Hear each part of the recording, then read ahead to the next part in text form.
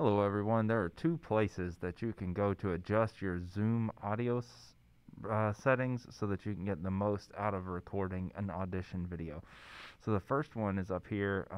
When you first log into Zoom, you kind of get this screen before you even make it into a meeting.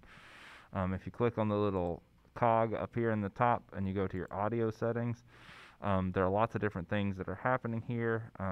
The suppressed background noise I always like to keep at auto, but then you want to go into the advanced settings, and here you want to show the in meeting option to enable the original sound from the microphone.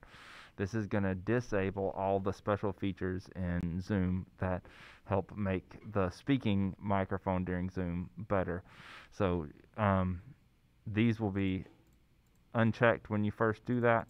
So check that box and then check all three of these options, and then hit back and close that menu, and then you'll start a new meeting. And inside the meeting you have a button up here that then says turn on or turn off the original audio.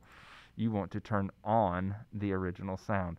That produces the original microphone sound without the Zoom protections that are available to it. To get in there from here, if you want to adjust the audio settings, you click this little caret, go to audio settings, make sure your speaker and your microphone are connected to the source that you want. If you're using a USB mic, it should say a USB mic right here. If you're using an audio interface, it'll say your audio interface name right here.